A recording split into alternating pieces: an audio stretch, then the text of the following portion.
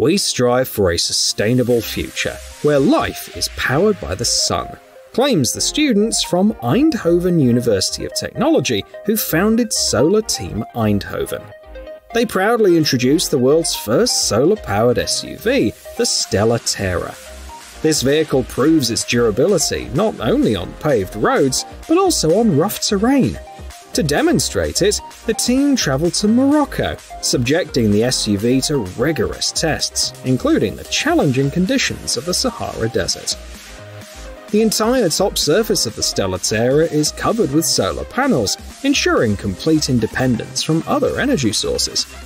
The SUV reaches speeds of 145 km per hour and boasts a range of 630 km, of course, on a sunny day.